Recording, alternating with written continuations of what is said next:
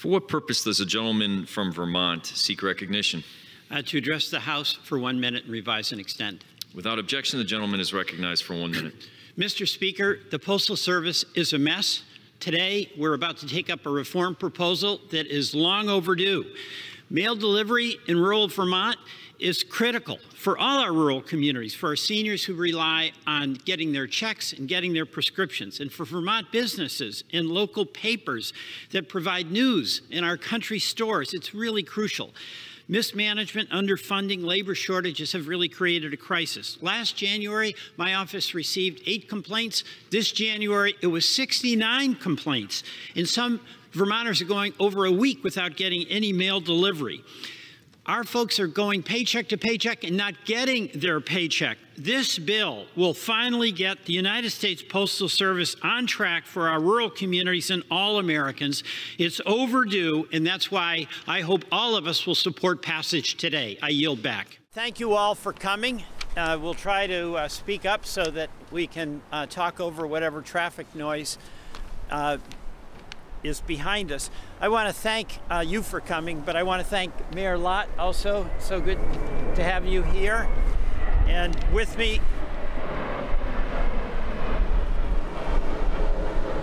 air traffic too, is Scott Lasell, National Postal Mail Handlers Union, Jane Draper of the United Postmasters of America, Max Harris of Gardner Supply, representing our businesses that are so dependent on mail delivery, and Meredith Bay Tyak, Director of Downtown Winooski. This week, on a bipartisan basis, the House of Representatives passed the most significant postal reform bill in recent history, in 2 decades. It's the Postal Service Reform Act, and it will significantly help the United States Postal Service address persistent financial problems. Among those problems has been the pre-funding requirement for 75 years of health benefits and retirement benefits.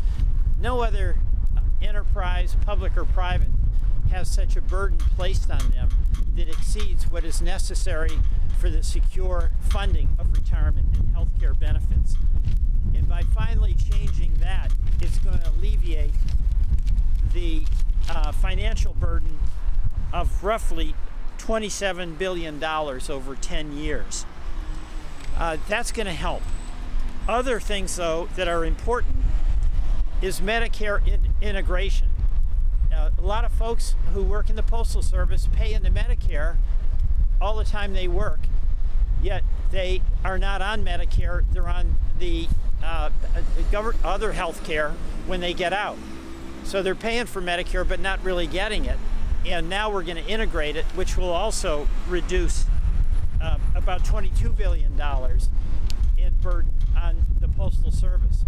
And our hope is that what money we save on unnecessary expenses can be put back into better service, better pay for our postal workers, better equipment and machines.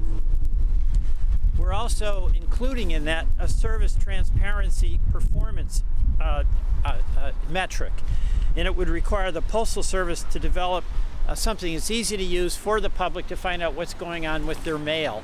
It's been incredibly frustrating recently for businesses and for individuals. We're going to maintain the 6-day delivery that includes packages as well as mail.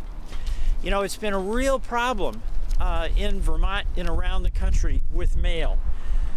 We have been getting complaints that have escalated significantly in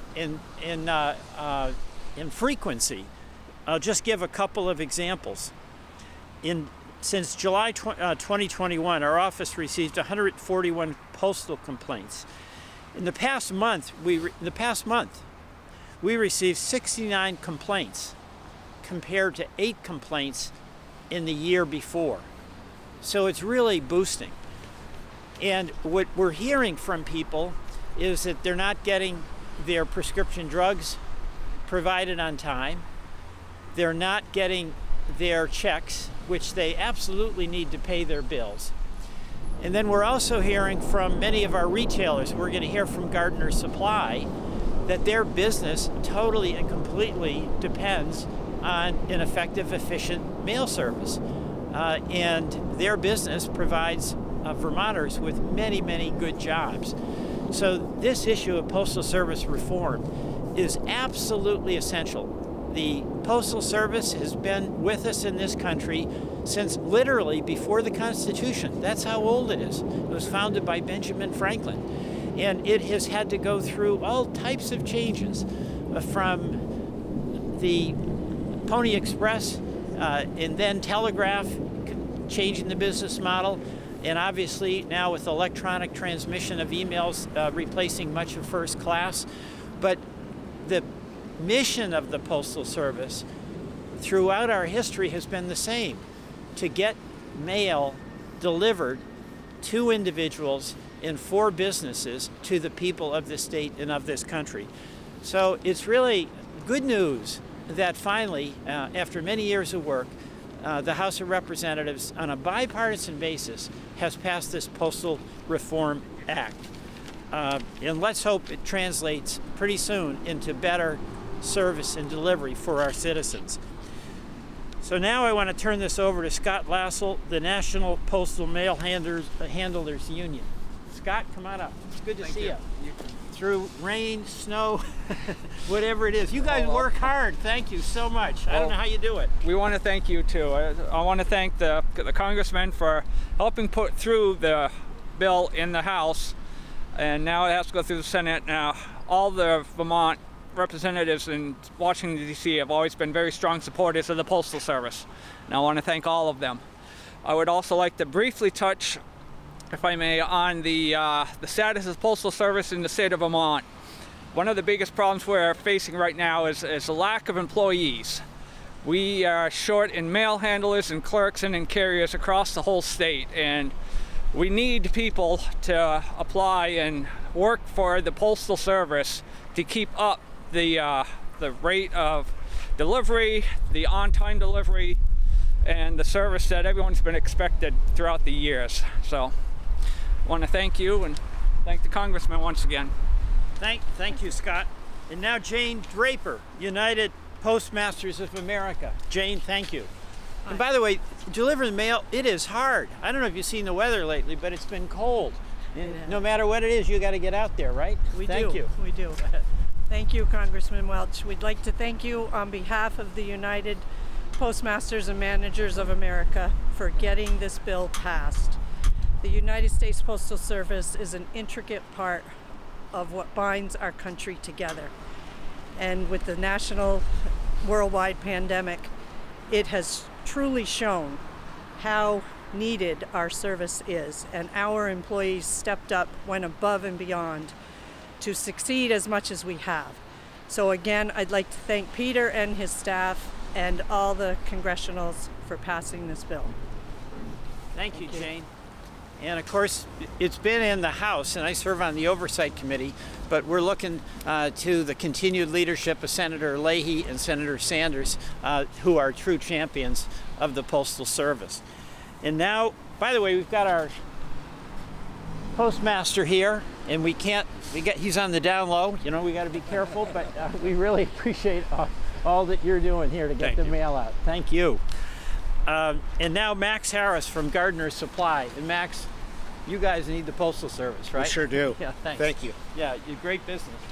Thanks for coming out, and thank you so much, Congressman Welch. I've been at Gardner Supply for 23 years, and one constant has been our reliance on behalf of our hundreds of employee owners here in Vermont, also and now in Massachusetts and New Hampshire, of a reliable and affordable U.S. Postal Service. We've had multiple challenges that are escalating, and challenges throughout our business with cost of raw materials and the global supply chain. We really need our catalogs to be mailed cost effectively and to rely on them getting in home on time and as expected, especially as a seasonal business. We also ship a significant number of our actual packages to consumers from our warehouse in Milton, And during holiday, service levels from that mode of delivery were substandard, and we actually shut it off and upgraded shipping at our cost and our expense to our business to make sure that we were serving our customers well. So we enthusiastically support this act and appreciate all that Congressman Welch and everyone else is doing on behalf of it. Thank you. My pleasure. Yeah, no, and I want to thank our businesses, Gardner Supply, King Arthur Flour, the Vermont Country Store are three major retailers that depend on the service, and they're all around Vermont and provide really critical jobs. So thank you. And we did include in the Postal Reform Bill good rates for the delivery of those catalogs that are so essential for you to get the word out. And now our last speaker here is the Director of Downtown Winooski, Meredith Bay Tyak. Thank you, Meredith. Thanks for being here. As everyone else said, this is an incredibly challenging time to be a business owner and to run a business, and having a reliable postal service is just one piece of that puzzle. And we are hearing from business owners that they actually, just like gardeners, sort of stepped away from USPS service, personally and professionally. And we're excited for this to move forward so that they can rely again on the U.S. Postal Service. Thank you. Thank you very much. And I want to welcome Mayor Christine Lott to say a few words, but you're doing a great job here. And I mean, this community, Winooski, it's the best. Come on. I would agree with that, Congressman. I want to thank you for coming out and for the efforts in Congress to resolve these issues, for all of you for covering it, and then for those of you who actually do this work. I too have heard from constituents over the last year plus concerns about their mail delivery, particularly with the prescription drugs is the most concerning thing. So this is going to be really important. We have a lot of, senior folks, homebound folks who really rely on this critical service. And so thank you all again for your work here. Thank you. Thank you. Any questions? It's just kind of the process from here. Obviously, it's passed the House. Now, obviously, it's going to go to the Senate. How long might that process take, and ultimately, when this is completely passed, until we start to see some of those changes? Well, what I can tell you is that Senator Schumer says this is a priority, because everything I've heard from Vermonters, Senator Sanders and Senator Leahy have been hearing as well. So this is and we've got a bipartisan bill, so I don't know what the Senate time is. None of us can predict that, but what I do know is that it's a Senate priority. And it'll be really good for us in Congress to get something done that is helpful to everyday people in our local businesses, and that's important whether you're Republican or Democrat. So I have some optimism we can move on this pretty quickly. Well, thank you. Really appreciate you coming out. Thanks.